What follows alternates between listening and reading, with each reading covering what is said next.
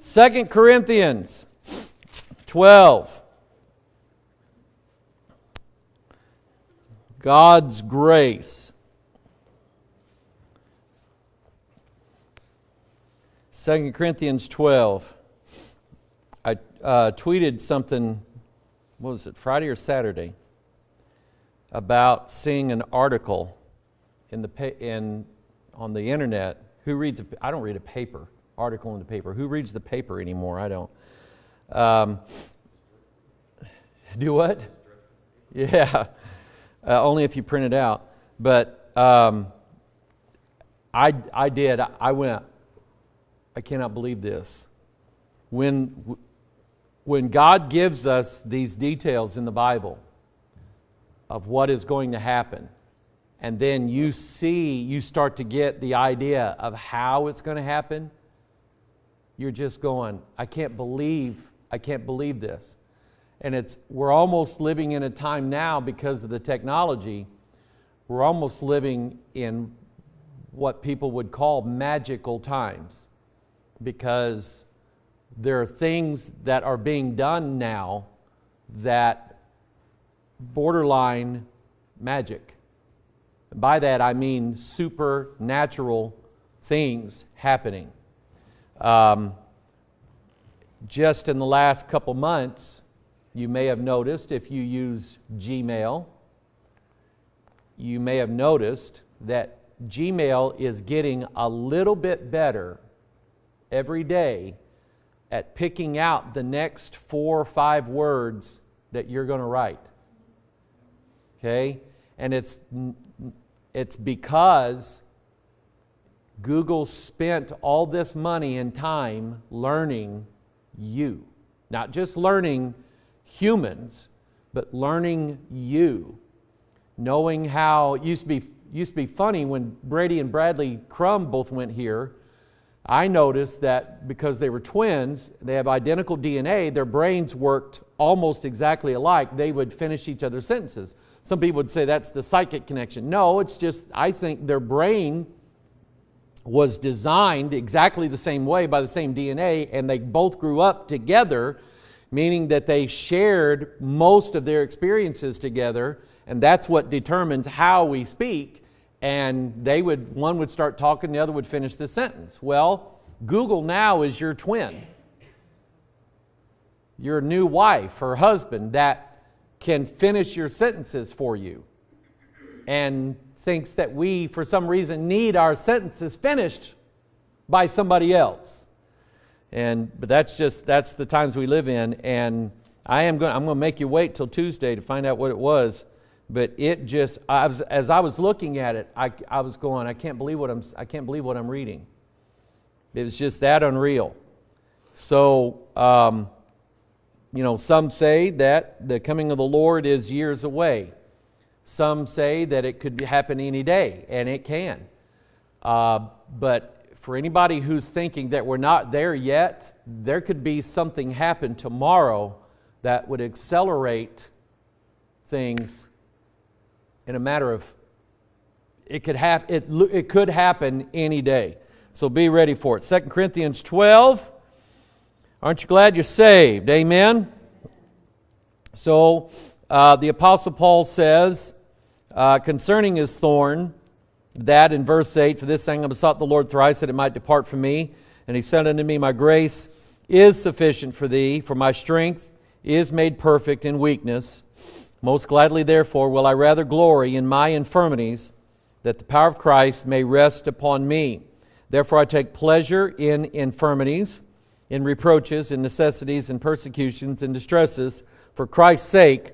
For when I'm weak, then am I strong.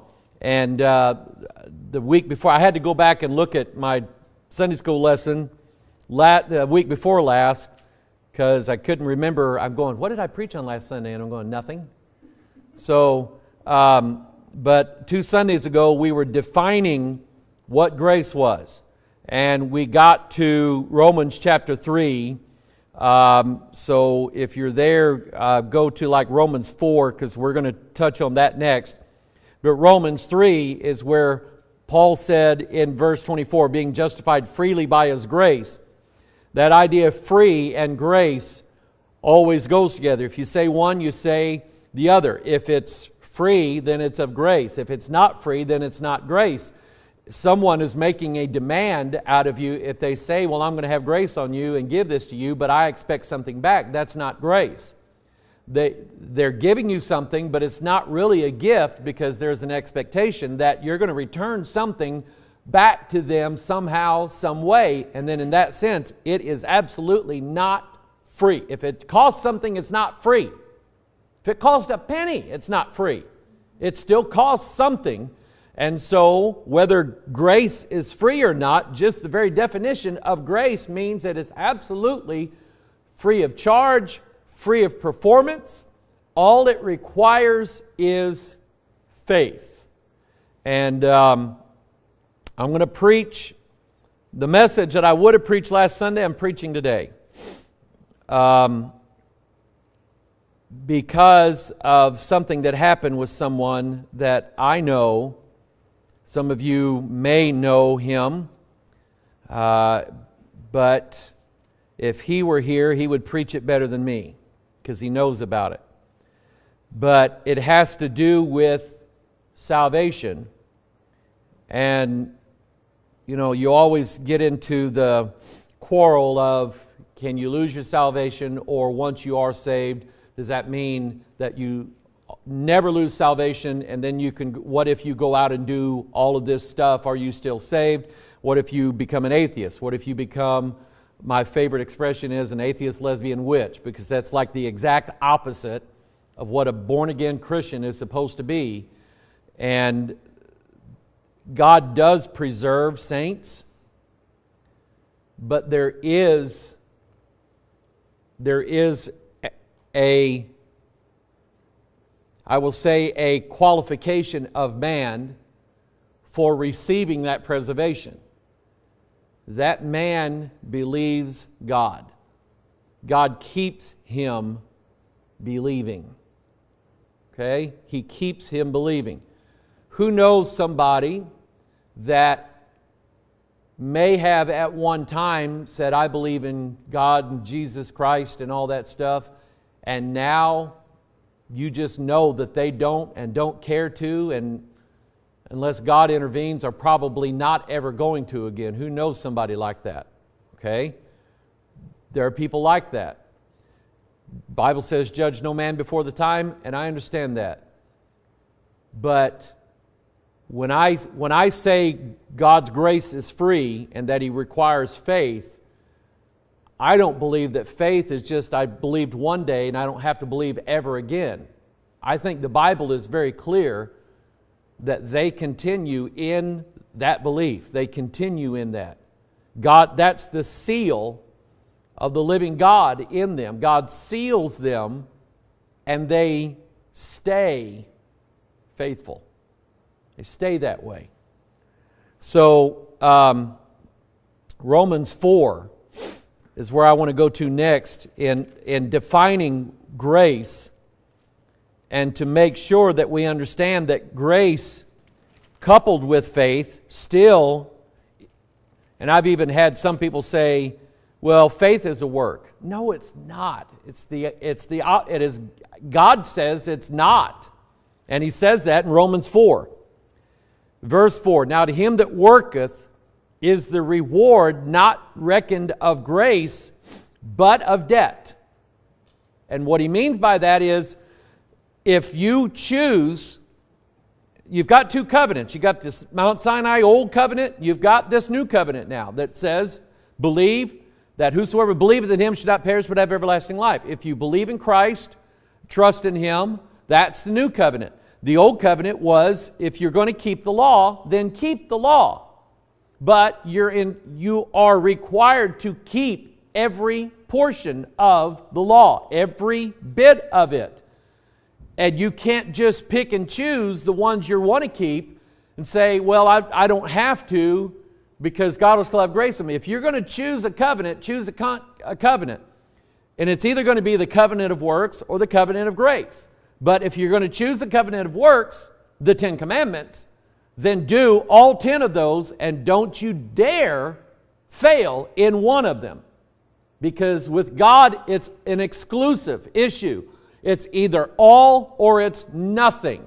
You cannot be partially obedient to God and say, I'm obedient to God. Does that make sense to everybody? And God did that for a reason.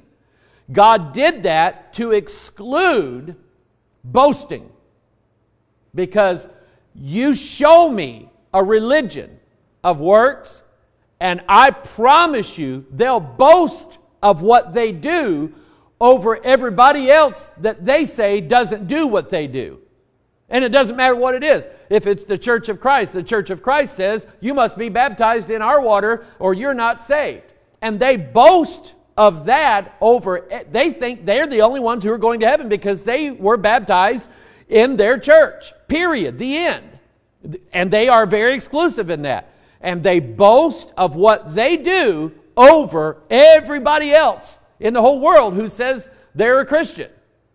And it doesn't matter if it's Church of Christ or the Roman Catholic Mass or the Hebrew roots Sabbath keepers or whatever it is, they always boast on what they do. And God eliminates boasting out of our salvation. He makes sure that we understand it's not now, nor will it ever be about what you do. It's always going to be about what Christ did. Always. So he says in verse 16, Romans 4, therefore it is of faith that it might be by grace. There it is. It is of faith that it might be by grace. Here God once again has coupled faith and grace together, showing you that faith is not a work. Faith is not an action. Faith is not you keeping the law. Faith is you trusting God. To the end, the promise might be sure to all the seed, not to that only which is of the law. Talking about the Jews. The Jews are the recipients of the law. They had the oracles of God. They got the Ten Commandments. Us Gentiles didn't. So, not to that only which is of the law, but to that also which is of the faith of Abraham, who is the father of us all. And when you read New Testament doctrine, God does this thing about a timing. Because if you notice, if you go to Genesis 12, God gave Abraham the promise before he was even Abraham. He gave him the promise. And he said it was going to be by grace. It's going to be by Abraham's or Abram's faith. He made this promise to him. And then, the covenant that he made with Abraham was even before the law of Mount Sinai. So how could it be of law keeping when Abram received of it or Abraham received of it? How can it be by law keeping? Because Abraham was a recipient of God's grace even before the law of Mount Sinai. And in the New Testament, the Bible makes that very plain. How can Abram, who was under a covenant with God 400 years before Sinai, how can he then be required to keep the law when the law wasn't even given in his lifetime? And that's how God puts it. So, grace is always about, as we said it a couple Sundays ago, unmerited favor. If you work, you expect pay. Correct?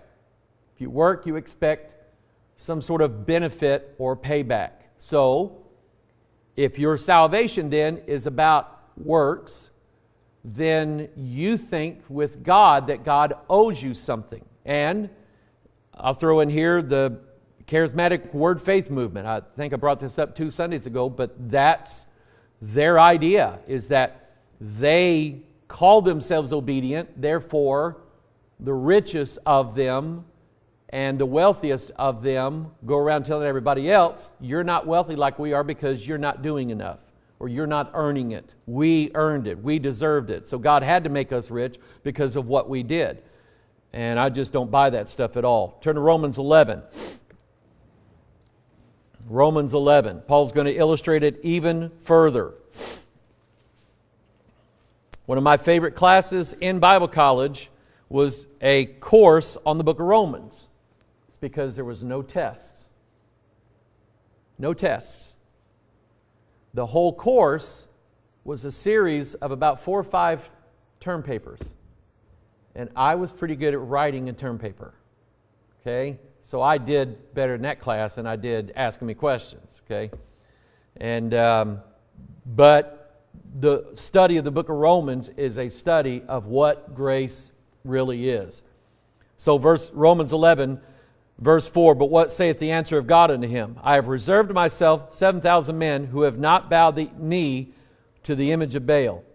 Even so then, at this present time also, there is a remnant according to the election of grace. Now let's study these 7,000 men for a minute. God obviously, this is in the days of Elijah, because Elijah is complaining after his showdown with the prophets of Baal, and Jezebel says, I'm going to kill him. So Elijah runs off and asks God to take his life. Okay, God, I did what you asked, and there's nobody faithful, there's nobody going to serve you, there's nobody going to worship you, so God, what am I here for? Just take me out. And God says, Elijah, you don't know what I know. You've actually done some good, but you don't know what I know. I've got 7,000 people that you don't know about that I have reserved that have not bowed the knee to the image of Baal. Now here's what I see in salvation.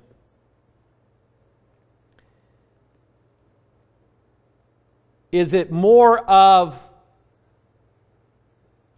how can I say this? Out of the two issues of preservation or perseverance, preservation is God keeping you saved, keeping you right.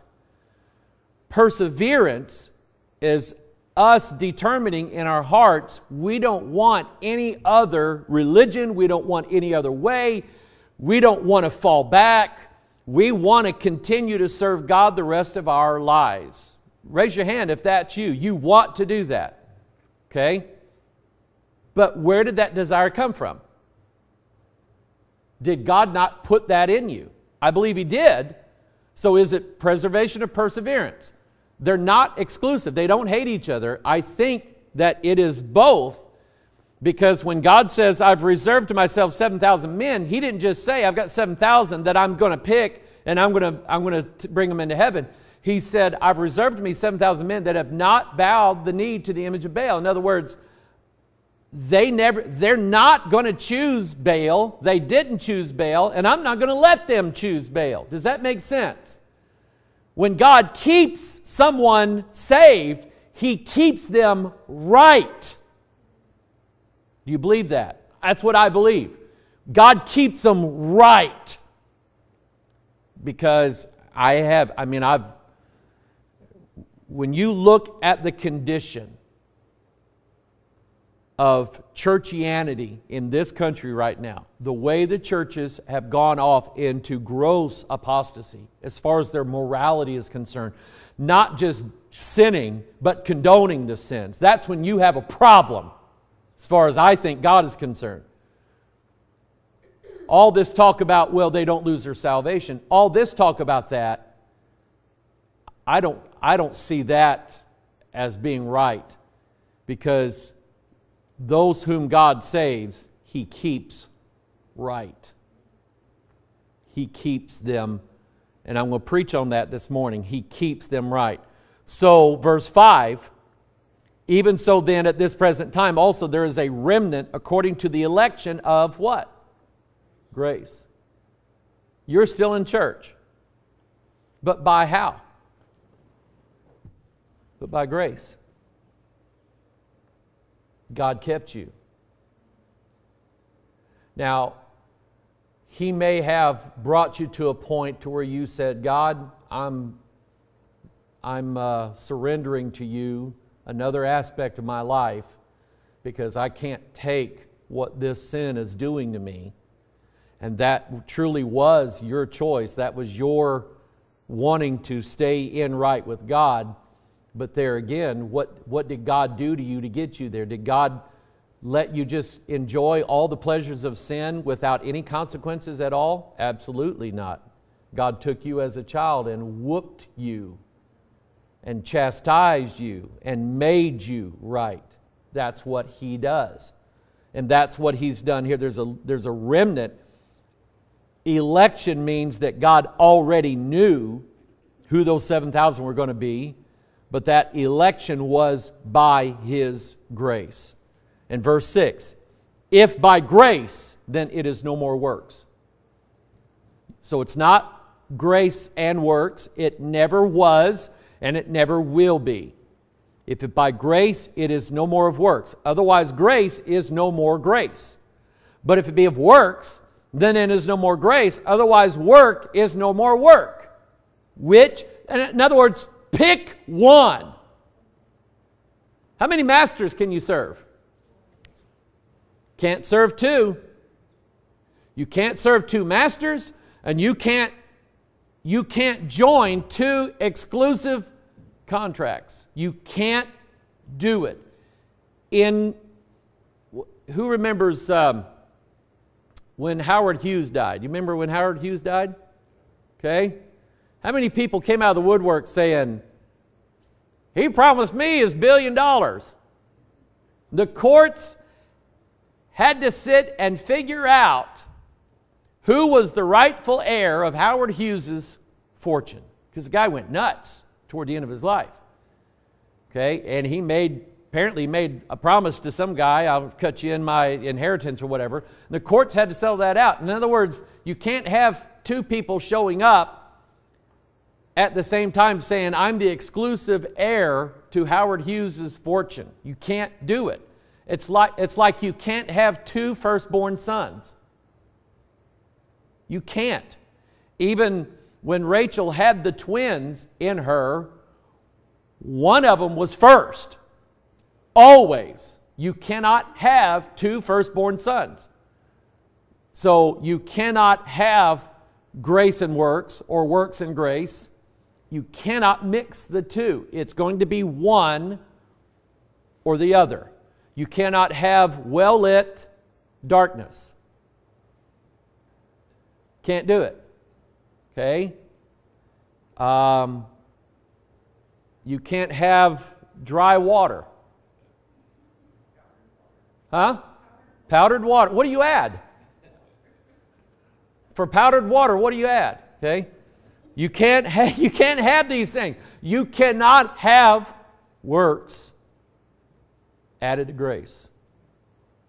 And if people, listen to me now, if people are saved by grace, then we can't go and make them do things in order for us to say they're saved. This is why God leaves salvation out of the church, saying you're saved, you're not saved. It's not our place to say that to anybody. That's God's place and only God's place. Amen?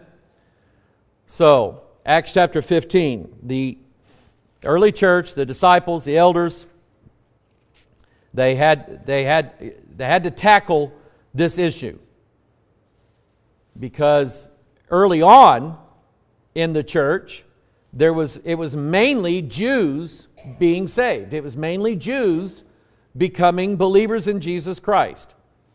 But as Gentiles began to be saved, and then they received the Holy Spirit, and the evidence of the gifts of the Spirit and so on was coming upon them, then there came up this question. If the Gentiles who say they believe in Jesus Christ and they received the Holy Spirit just like we did at Pentecost, if they received those gifts of God and none of them were circumcised, how can we say that in order to be saved, they must keep the law, at least one law of circumcision? Because if you keep one law, you've got to keep all of them. And these guys knew that. Those Jews. Paul was no stooge when it came to the law. Neither was James. Neither was Peter. These men were Jews, lifelong Jews. They knew about law keeping. And they knew the Jews' dirty little secret of law keeping, and that is, we never kept the law. Not the way God required it. So in Acts chapter 15, verse 6, the apostles and elders came together for to consider this matter. And when there had been much disputing, as there always will be amongst Christians, over practically anything, that's who we are. We argue things about the Bible, okay? How you do it, I think, reflects who you really are. But there are people who don't agree with everything that I say, probably sitting here, probably watching online. But my liver doesn't always see things the way my left lung does, but they're members of my body. And they're all recipients of the same blood and the same DNA, and Jesus loves them all. Amen? So, when they had been much disputing, Peter rose up and said unto them, Men and brethren, ye know how that a good while ago God made choice among us that the Gentiles by my mouth should hear the word of the gospel and believe. And Peter's referencing Acts chapter 10 when he received a vision from God about going to a Gentile's house, Cornelius. Cornelius received a vision from God about God sending someone over to bring him salvation. And those two came together. Cornelius was a Gentile. He was saved. His house was saved. Peter preached the gospel, death, burial, resurrection of Jesus Christ. And it was by grace. And Cornelius and his house got saved. And the Holy Ghost fell upon them. They began to speak in tongues. Peter was an eyewitness to this. So Peter was at Pentecost when those Jews received the Holy Ghost and spoke in tongues. And Peter was at Cornelius' house when the Gentiles, same thing. And so he said that the Gentiles by my mouth should hear the word of the gospel and believe. Verse 8, And God, which knoweth the hearts, bear them witness, giving them the Holy Ghost, even as he did unto us, and put no difference between us and them, purifying their hearts by faith. You want God to clean your heart out, right? Trust Him. Trust His Word. He will. And so there's no difference between Jew or Gentile and how they're saved. Now therefore, why tempt ye God to put a yoke upon the neck of the disciples, which neither our fathers nor we were able to bear? Meaning the law, keeping the law. We weren't able to bear this yoke of law keeping. Yeah, we got circumcised, but we committed adultery, we murdered, we lied, we stole, we coveted, we broke the Sabbath by our traditions. So we say we keep the law, but we don't. We broke the law. So why should we make the Gentiles do it when we didn't do it? And that was the point. So verse 11, But we believe that through the grace of the Lord Jesus Christ, we shall be saved even as they. It's by grace. I'm still one of these. I think men ought to have short hair and women ought to have long hair, and a man ought to look like a man, a woman ought to look like a woman. And I believe two people ought to get married before they start a family, not after. I mean, that's old-fashioned ideas, right? But I've seen long-haired guys get saved, and then God purified their heart. God cleaned up their life. I didn't have to. And God had saved them before they got a haircut. God saved them before things happened or before God made changes in their life. And I was thinking this the other day, you know how we look at people and we judge them on their appearance and things like that. And the Holy Ghost was having me look at people and say, Mike, the thing is, if I save them, I change their life. So don't demand that somebody change their life so they can get saved. Don't worry. And I would say to anybody who you want salvation, you don't want to die and go to hell, but you don't know that you can change your life or that you want to change your life or whatever. I say to you, Trust God and let God make the changes that He wants to make in you. Does that sound about right to everybody? Because I know in all the years that I've been in this church building, God's had a lot of patience with me. A lot of patience. And little by little, God makes those changes in us that please Him. And it's about us pleasing God, not us pleasing one another. Okay, get God's people to say amen. Now, Acts chapter 20. Here's what I like.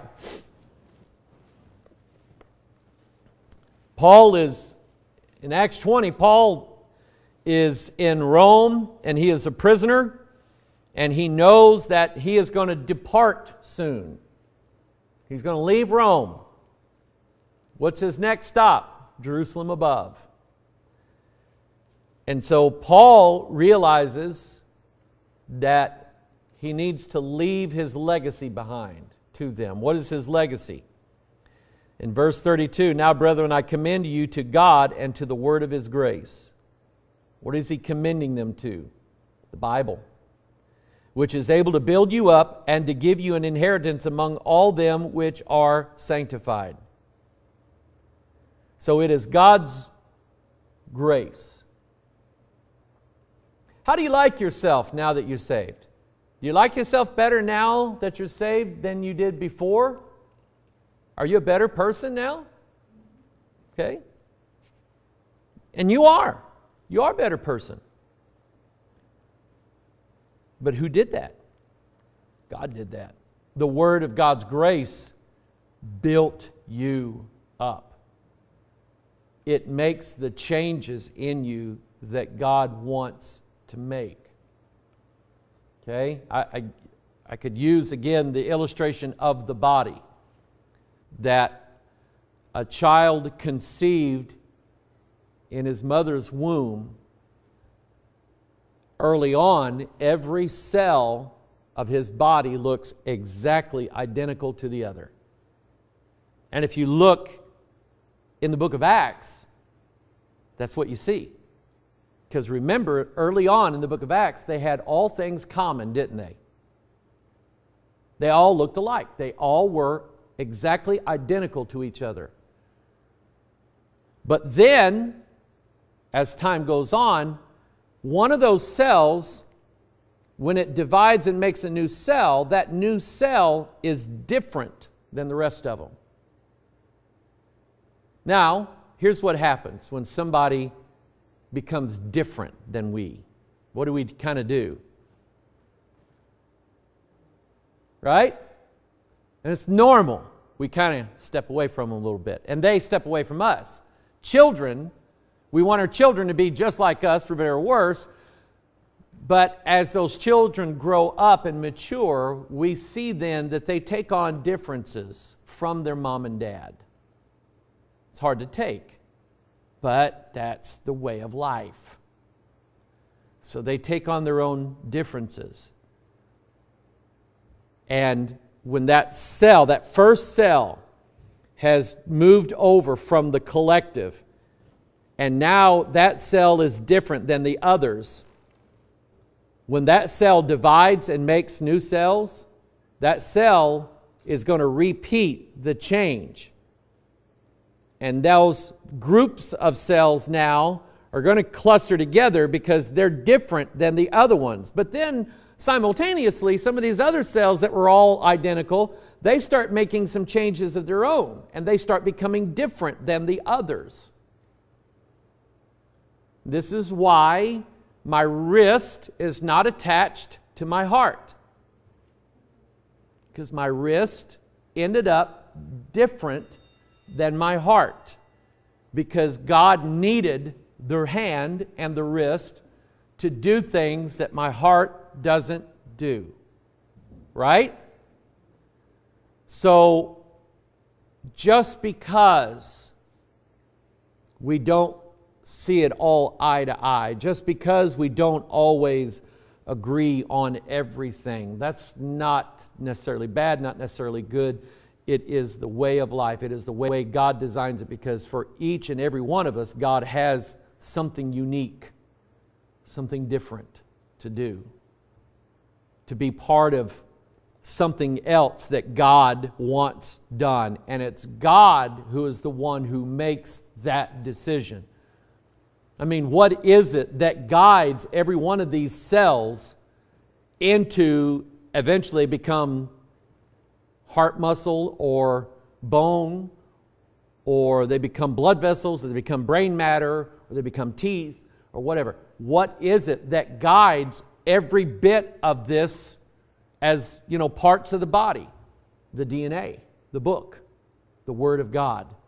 That's what makes each one of us the way we are. What did Paul say? By God's grace, I am what I am. And he couldn't be any different than the way he ended up, because that's how God made him. Heavenly Father, we ask for more of your grace every day. I pray, dear God, that you would guide and bless the word of your grace as it goes into the hearts and the lives of these people. Father, it is not up to me to decide what everybody can do, what everybody should do, what everybody should be, or how they should be. Father, it's up to your word. It's up to your Spirit to do that. Father, just supply us, Lord, with the word of your grace. And teach us what it is that we need to know. We ask your blessings now. We pray this in Jesus' name, and all of God's people said, Amen.